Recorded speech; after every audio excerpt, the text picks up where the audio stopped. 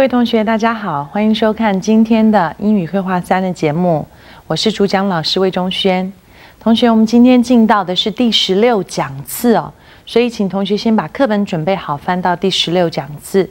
我们看到第16讲次的这个题目哦，是讲 How to curb appetite， 就是我们讲的怎么样来抑制你这个胃口的食欲啊。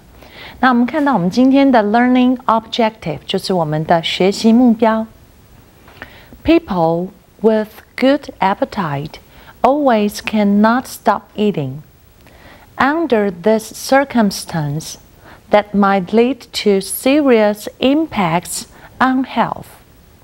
Therefore, how to curb appetite through different methods become popular topic discussed. In this unit, 8 basic solutions will be introduced. 好，同学，今天的学习目标哦，看到就是说，现在社会人哦，大家为什么想减肥呢？首要一个问题就是你的这个 appetite 太好，胃口太好，所以你吃的太多，运动的太少，所以每个人都有肥胖的问题。那今天我们这学习目标呢，是主要是透过一个对话的方式呢，会引导出 8 basic methods， 就是8个很基本的方法，来教同学们怎么样有效又健康的来克制 curb your appetite， 克制你的食欲。好，那我们先来看一下我们今天的 VCR。Hello, Joanne. Long time no see. What's up? Hey, my dear sister. I'm pretty good. How are you doing? You seem gaining more weight. Fine. Thank you for visiting. Well, as you know, I love eating, and most of the time, I don't know how to control my appetite. I have been bothered by myself for a long time. It's not good to your health. You have to do something to change. Change myself? You mean doing something to curb my appetite? Yeah. Recently, I read a study, and there are some proven techniques will help you. I suggest you can adopt them as your daily assignments. I can't wait to hear these prevent techniques. Could you please tell me straight away? Well, are you ready to write them down? Yes, teacher. I got my pen already. 1. Wait 20 minutes before having seconds or another course. That's how long it takes for your brain to receive the full signals. 2. Load up on foods high in fiber and water. They will keep you full at a low calorie cost. 3. Eat every 3 to 4 hours. Your blood sugar won't have a chance to drop so low that you get famished and then binge. 4.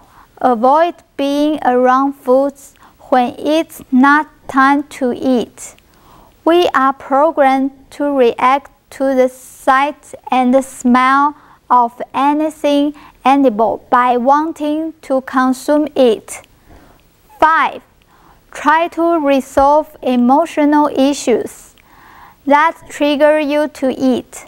Also find alternatives to eating that make you feel good, such as talking to friends, listening to music, planning a vacation. 6. Go to bed. Research has suggested a link between not getting enough sleep and being overweight.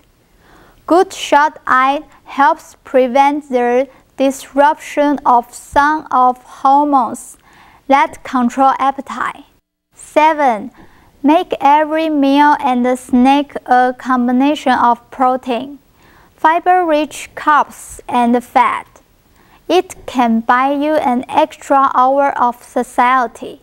A salad with no dressing will just make you hungry again. 8. Exercise. Research suggests that physical activity increases the brain's receptors for pleasure chemicals This may help some overeaters who have fewer pleasure receptors, which is why it takes more food for them to get the same satisfaction others get from eating less. What a nice report you've done. I really appreciate your advices and they seem really easy to adopt. I promise you, I will keep them in mind and you will see my change next time.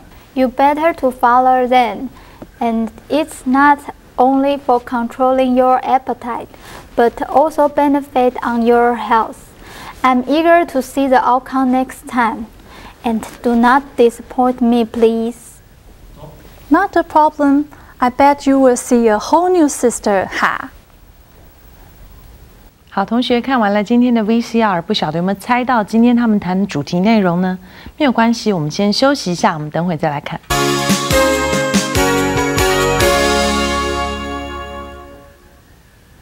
好，同学欢迎回来。那刚刚看完 VCR 应该或多或少有猜出他们今天 conversation 的一些这个英文的这个用词，这个对话的意思。不过没关系，我们今天呢还是照往常的一样，我们来复习一下今天的 keywords and phrases 单字和我们的片语。首先我们看到第一个单字啊，叫做 gain 获得。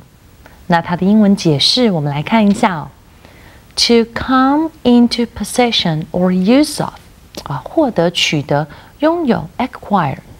Gain a small fortune in real estate 就是说获得一个小小的一个资产，在我们这个房地产。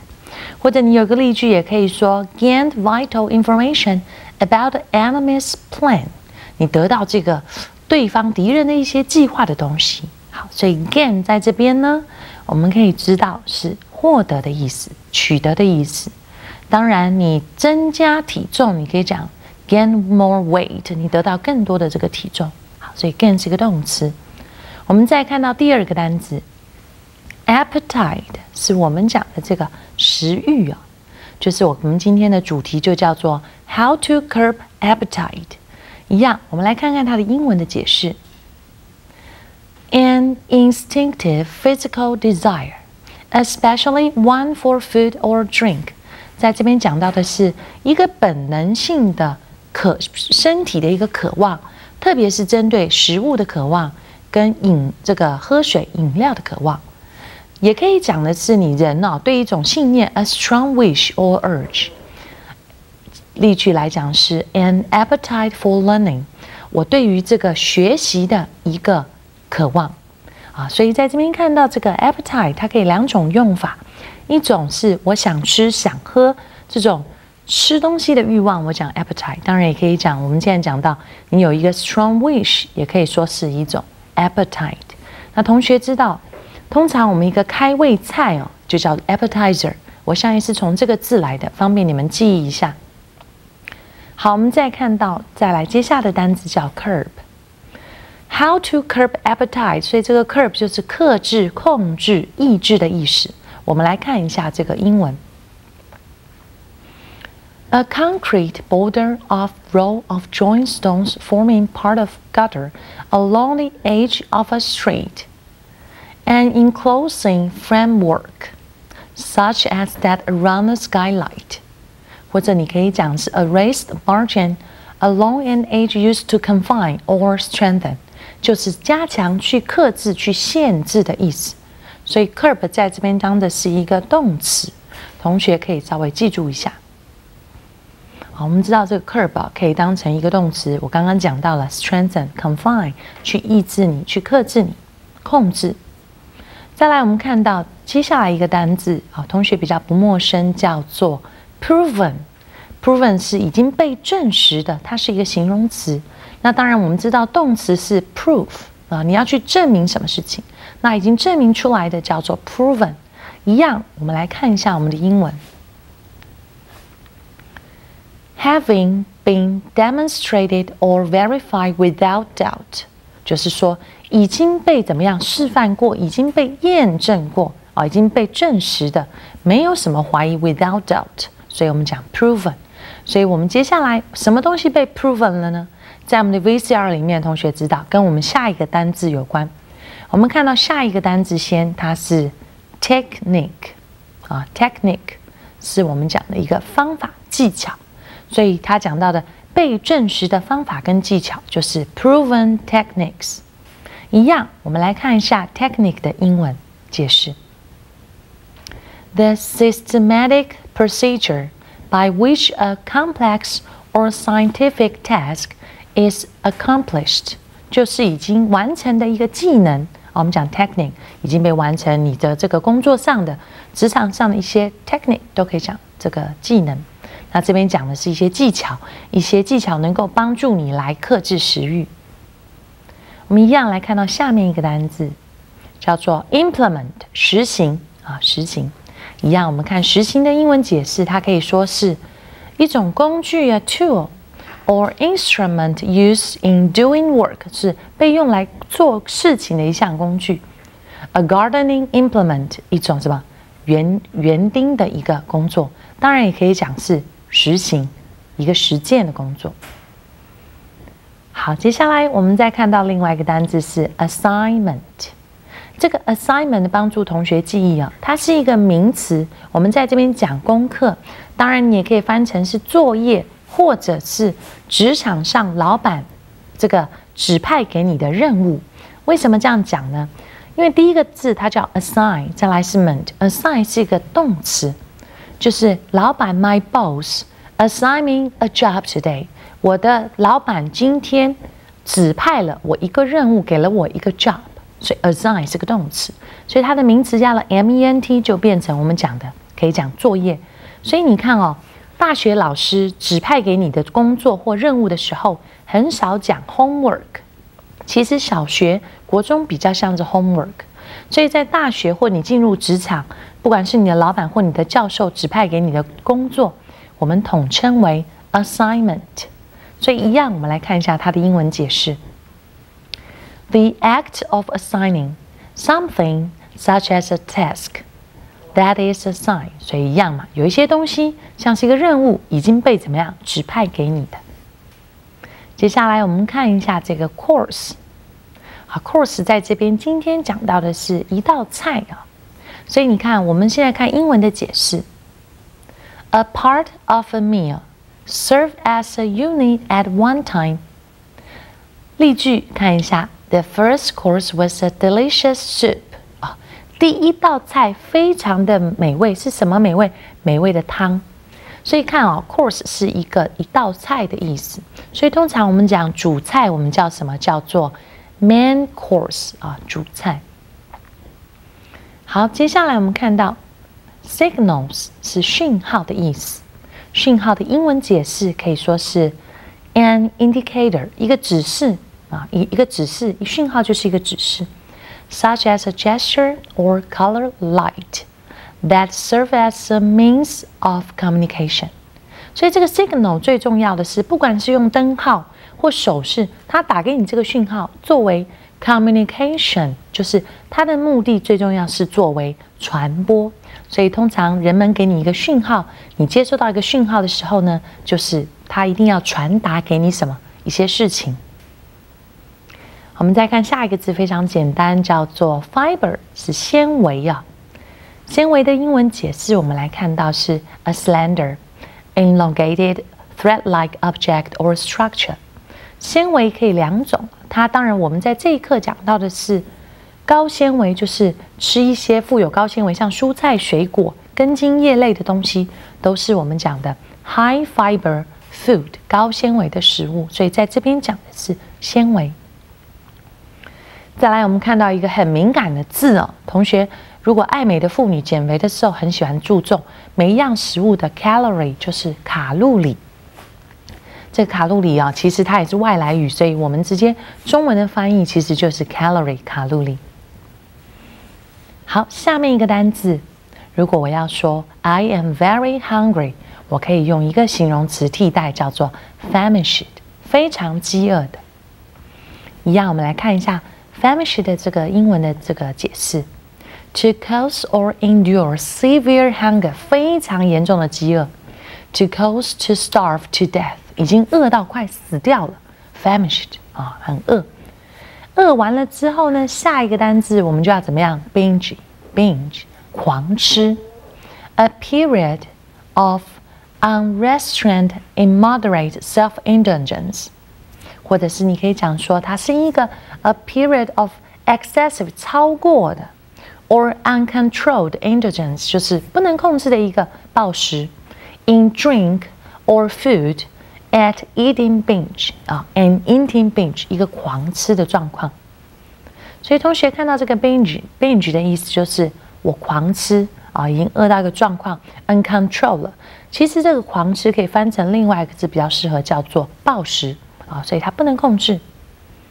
再来看下面一个单字叫做 program。program 是我们讲的程式的意思当然也可以讲成一个计划、一个 project、一个方案，或者是今天你有什么一个活动 program 都可以，或者是学习的课程。其实 program 可以泛指好多种的意思。一样，我们来看一下英文的解释。A system of services, opportunities, or projects usually designed to meet a social need 他解释得很好。他说这个 program 通常可以是一个系统，也可以是一个服务，甚至很多事情。重点是它可以满足社会那个 social 的需求。好，我们再看接下来下一个字叫做 react 反应。它的英文解释是 to act in response to or under the influence of a stimulus or prompting reacted strongly to the sarcastic tone of the memorandum。 或者你也可以讲另外意思是相反的行为，可以说是 to act in opposition to the formal condition or act。 当然你可以说 composers who reacted against romanticism， 或者你可以讲 to act reciprocally or in return， 这些都是什么？相反去反对的状况。好，再来我们看到下一个字叫做 edible， 就是可食的。它的英文这个解释就是 fit to be eaten， 适合我们来摄取的吃的东西。有些根是不能吃的，所以你要看它是不是 edible roots。有些这个香菇是不可以吃有毒的，你要看它是不是 inedible mushrooms。再来我们看到下面一个字跟吃一样，叫做 consume， 就是摄取。To take in as food, eat or drink up 可以讲这个是我们摄取的行为。当然消耗也可以讲花费 to expend, use up。 解释如果例句我们讲 engines that consume less fuel， 就是说这个引擎消耗比较少的这个油，表示它是比较省油的。或者你也可以讲 a project that consumed most of my time and energy， 就是说这个 project 这个案子消耗了我好多的时间和体力。所以也可以说是这个 to purchase good or service for direct use or ownership， 也可以讲我们讲消费者他怎么样去购买，直接来使用，他拥有这个权利。所以 consume 有好多的意思，有消费，有消耗，还有这个摄取的意思。再来看下一个单字叫做 resolve， 解决。那解决的时候，你就是英文的解释，我们来看一下，它是 to make a firm decision about， 你解决事情一定要做一个很确认的一个决定。to cause to react a decision to reach a decision， 就是你要达到一个决定，你才能解决事情。我们再看下一个单词 emotional， 是情绪的。那情绪的当然我们也一样来看英文的解释是说 of or relating to emotion， 跟情绪心情有关的。如果我们要讲他有情绪上的疾病，忧郁症方面怎么讲呢？ an emotional illness， 或者我们也可以讲 emotional crisis。我们看一下他这边也讲到的是 readily affected with or stirred by emotion， an emotional person who often whips, arousing or intend to arouse the emotions, an emotional appeal, marked by or exhibiting emotion. 我们也可以说 an emotional farewell. 所以这个情绪哦，同学看到这些例子跟英文解释，把它记下来。所以人家讲情绪指数 EQ， 这个 E 就代表 emotion。我们再看下一个字 trigger。trigger 是引起反应的刺激物啊，也可以讲 stimulants。我们看一下英文的解释，它说的是 a pulse or circuit that initiates 刺激引发 the action of another component， 就是你接受到的刺激引发到另外一个 component 的一个反应。好，我们接下来看另外一个字叫做 alternatives， 替代的方法。当然它单复数，单数是 alternative， 复数是 alternatives， 替代的方法。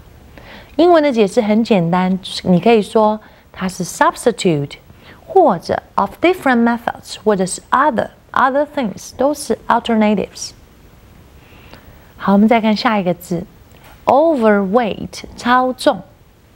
英文的解释相当的简单，就是 when in more than is normal, necessary or allowed, especially having more body weight than is considered normal or healthy for one's age or build。 也就是说，在一个正常人的年纪该有的体重，如果我比你这个更重的时候呢，我就是所谓的 overweight， 超重。好，同学，我们看完单字之后呢，我们先来休息一下。好，同学，欢迎回来。那我们今天这个课程最后的地方呢，一样，我们想来主要是依据课本的绘画内容啊，来回答下列的问题。为什么说课本呢？因为我们的这个 VCR 它是2个女生，那我们课本其实内容是一样的，只是有一男一女，所以同学在回答问题的时候呢，请还是依据课本的内容。我们看到第一题很简单，你看完这个绘画内容之后呢，我们问到 Who is Joanne？ 谁是 Joanne 啊？很简单，答案公布啊，答案就是 Richard's sister， 她是 Richard 的妹妹啊，就是主要是来这个公司来看看哥哥，结果发现哥哥变胖了，对不对？好，所以第二题我们来看一下 What issue bothers Richard so long？ 什么这个 issue 啊，这个事情啊，事件啊，使这个 Richard 非常的困扰，而且困扰好久呢？同学想想看。好，答案公布。He's getting fatter and fatter, and don't know how to control his great appetite。就是说，他变得越来越胖，然后他完全不知所措，如何来 control 控制他 great 就是超好的 appetite 食欲。好，第三题我们再来看，很简单哦。我们搞了半天之后，请问 Where are Joanne and Richard？ 请问一下 ，Joanne 跟 Richard 他们在哪里呀？答案很简单哦，我们知道就是 Richard's office。我们一开始看到他 visiting， 他拜访他哥哥到他的办公室，所以答案就是 Richard's office。我们再看到第4个题目 What are the main purpose of those proven techniques which Joanne read from a study？请问一下哦，这个 Joanne 不是跟哥哥讲了说有一些这个 proven techniques， 就是被证明的一些技巧，是经过一些研究啊，可以帮忙减肥。请问这些 proven techniques 最主要的 main purpose 主要的用意目的在哪里？当然很简单，只是我们要英文来回答，答案就是 These proven techniques can keep people's appetite and is helpful for losing weight。 答案就是说，这些被证实啊，就是 Joanne 读来的这些方法是可以有效的控制胃口 appetite， 而且当然也可以有助于减轻体重啦。好，第5个我们再看一下 Usually how much time we need to wait until receiving full signals？ 通常哦，我们在吃饭的时候，在我们这个这个绘画里面讲到是，你要等多久的时间，你大脑才会接触到饱足感 （full signal） 这个讯号呢？我们来看一下解答。Wait 20 minutes before having seconds or another course. That's how long it takes for your brain to receive the full signals. 好，就是说你在吃第二道餐的时候啊，你第一道跟第二道这个间距最好怎么样？间距20分钟，因为这样你大脑才有足够的这个时间接受到饱足感。也就是言下之意，我们要吃慢一点。好，我们再看到第6题，题目是 What kind of food can keep us full at low calorie cost？ 什么东西呀，是让我吃得饱，但是热量又很低呢？答案就是你必须 load up on foods high in fiber and water. They'll keep you full at low calorie cost. 就是说多吃一点高纤而且水啊 water 的食物，这样可以让你怎么样有饱足感，而且当然水跟高纤食物都是低热量的。我们继续看第7个题目，是说 If you are under heavy pressure and feel hungry, what are the suggested alternatives can help you? 请问一下，如果你这个压力非常的大，非常的想暴食或怎么样，请问这个有什么建议是可以替代的方法可以解决这个问题呢？我们看一下答案，就是 Try to resolve emotional issues that trigger you to eat. Also find alternatives to eating that make you feel good, such as talking to friends, listening to music, planning a vacation. 解决了就是说，首先你要找出能引发你情绪这些问题之后呢，你可以找一些替代方法来抒压，例如是找朋友聊天，或者是怎么样听音乐，也可以是计划一个旅行，这样子都可以抑制你这个情绪不好、压力，而达到这个会有暴食的情况。我们继续看第8题 Is there any link between sleep and weight? 请问一下，有没有任何的相关性在这个睡眠跟体重之间？ Please explain their relationship in between. 所以我们要解释这个相关性。答案公布如下。有一个方法就是 go to bed， 就是睡眠。Research has suggested a link between not getting enough sleep and being overweight. 研究显示啊，如果你睡眠不足啊，比较容易超重。为什么呢？因为 good shut-eye helps prevent the disruption of some of the hormones that control appetite. 就是说，你睡觉睡得好的话，好的睡眠哦，你身体里面就会产生一些荷尔蒙，是能够帮助降低食欲的。好，同学，今天到我们这个课程的尾声了，不晓得同学学到这些8个方法能够控制你食欲了没？我想这些方法除了当然你第一点英文进步之外哦，你这个方法真的希望能够运用在你的日常生活中，有效的来帮你知道说吃饭要吃慢一点，还有什么可能多喝一点水，吃高纤维，还有就是说多睡觉，这样子你就会产生好的这个荷尔蒙。好，今天我们课程到这边结束，谢谢大家的收看，我们下周再见。